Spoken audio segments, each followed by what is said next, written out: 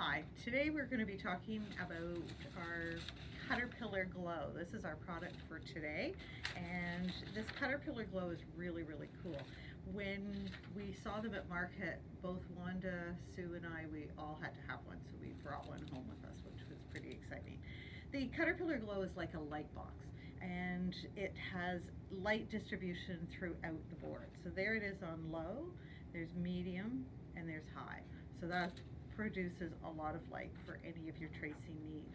So now you can take your pattern that you want to trace the images of, place it on top of your Cutterpillar Glow mat, and then place your fusible web, your steam-a-seam, whatever you're using, and now you can easily see the pattern so that you can now trace your design on there.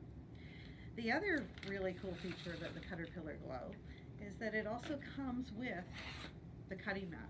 So this is a cutting mat that sits on top of your light box.